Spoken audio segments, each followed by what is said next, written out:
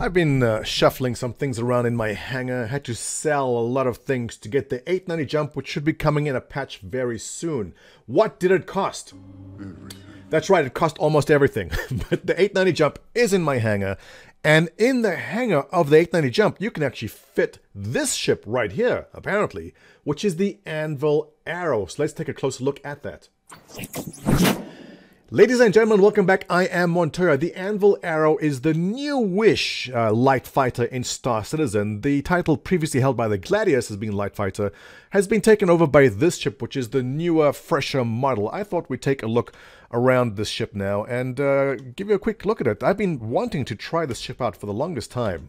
And thanks to having some store credit left over, I thought we would pick it up and take a look at it. So let's begin right in the front and work our way around the back. It is a small ship. It is a light fighter, but don't let the size fool you.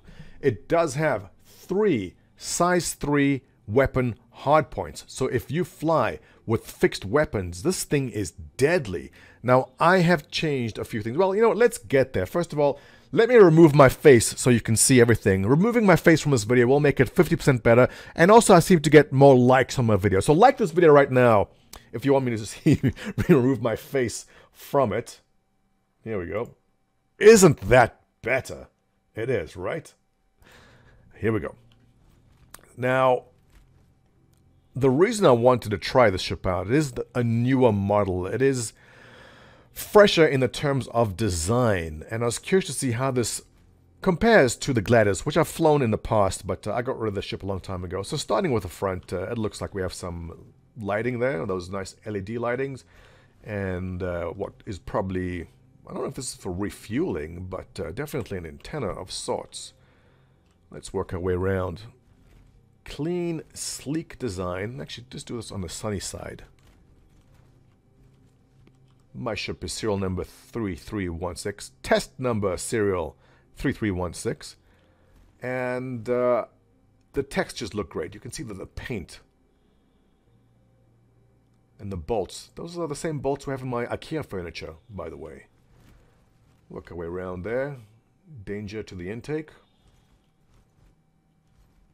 I love the fact that you spot some writing somewhere and you walk up to it, and it just gets sharper and sharper the closer you walk into it.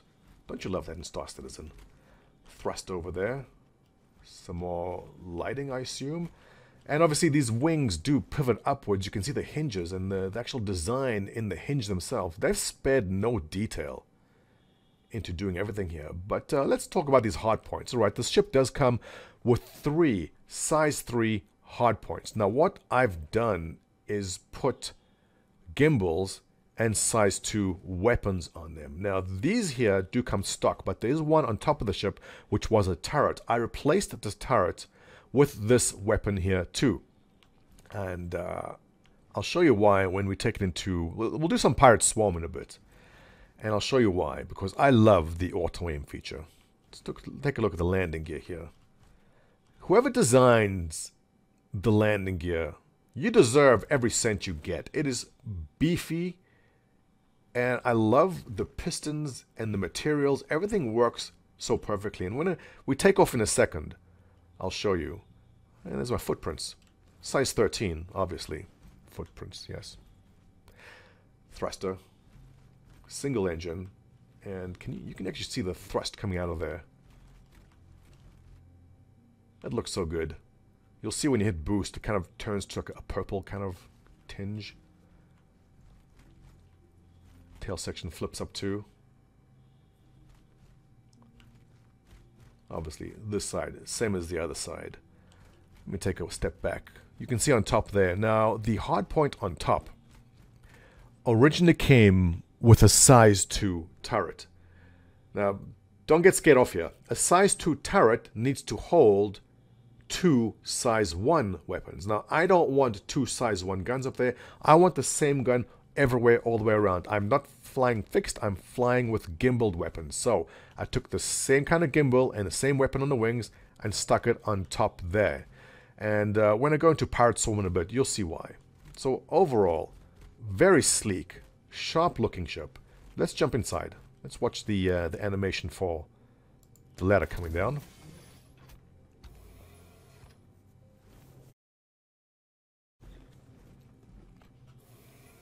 And I love the way these screens seem to move forward.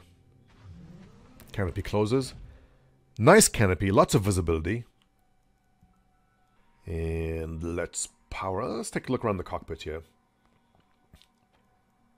Warm mood lighting, kind of orangey over there. Engines on, off. Flight ready. I like that HOTAS.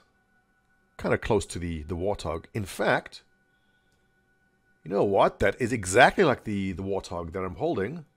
Almost. All these buttons are correct. Very cool. Okay, let's go flight ready. Anvil Aerospace, all systems online. Nice. Very nice. And let's go to an external view and take her up for a spin. The first thing you'll notice is how fast and agile. Well, first of all, I love watching the landing gear decompress on takeoff. Watch us. Here we go. Well, that was a bit fast, but it does happen. And on your keyboard, if you push N, then we'll retract the gear. Everything slots in nicely. Let's take a look at that. Look at the way the gear just folds in perfectly, like Tetris. It's a small detail, but I do appreciate the time and effort that the artist did take to make that happen. Another thing I want you to notice here, and this is a nice touch.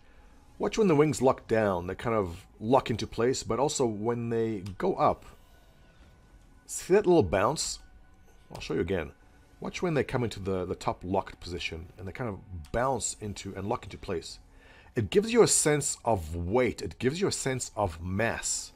It's such a small, tiny detail. Yet, if you don't pay attention, you'll probably miss it. But it really does make a difference in the feeling of the movement carrying some weight. So let's take her out for a spin. And one of the first things you're going to notice here is the speed at which this thing rolls. It is fast. Let's go. Acceleration, blazing fast. But more so, watch how it rolls. Look at that. It's like a spinning top. It rolls on a dime. This is what makes light fighters so good. Now, it does have two size 1 shields. So not the best, most powerful shields. They're military grade, though. It's not going to stand up in a fight against much bigger fighters, but you can, with this maneuverability, get out of trouble very fast. Very maneuverable. And you'll be able to stay out of the crosshairs and get out of trouble very fast in almost any situation, which is obviously what the light fighter is for. So acceleration, blazing fast, roll speed, amazing.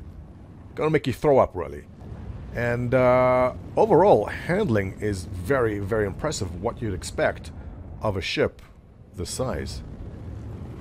Now, let's go into some pirate swarm and shoot some things.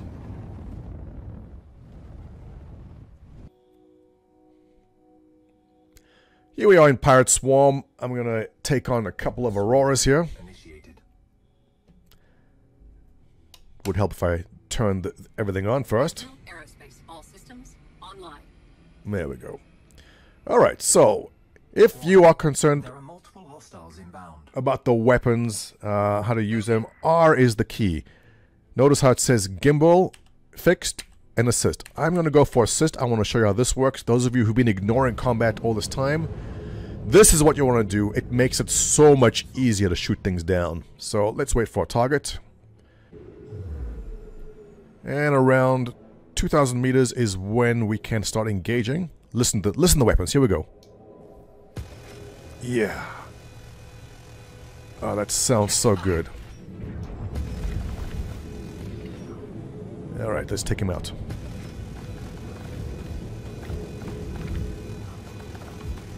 It's taking some hits there. So that Aurora was pretty sturdy. Love the sound of the weapons. Yeah, you're going down. Okay. Much faster. Okay, let's do the next one with no missiles at all.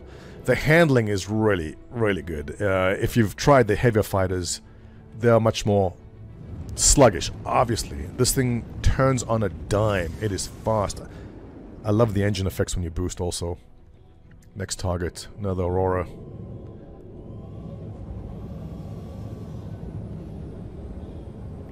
Okay, all weapons this time, no missiles.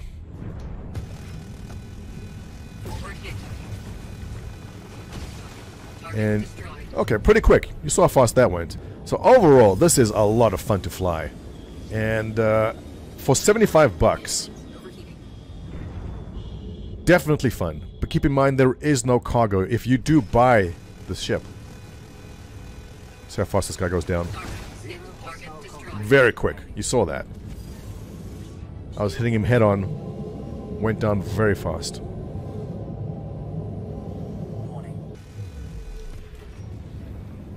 Okay, here we have a Cutlass.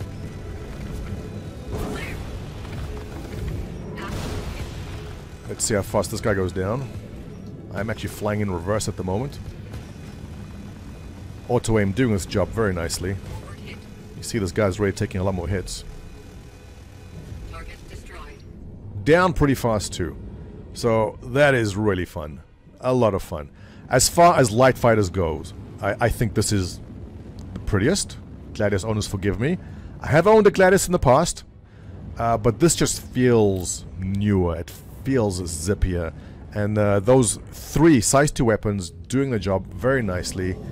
Overall, I do like this. Will this keep a permanent spot in my fleet? I think it just may. For those engagements where you need to get in and out of something very quickly, this ship does seem to do the job very well. And for the price, it's not bad at all. So you saw what it does. Give me your thoughts. Are you an Anvil Arrow owner? Would you consider getting one based upon the stats it has right now? Keeping in mind, it also folds up with wings and fits into most things. I think the 890 jump will definitely be able to fit one of these, or maybe 2 of them inside it, which will make it very interesting. If you enjoy this video, as always, please thumbs up, comments below about your thoughts on the Anvil Arrow. Let me know what kind of ship you want to see next. Don't forget to subscribe, and I'll see you in the next episode.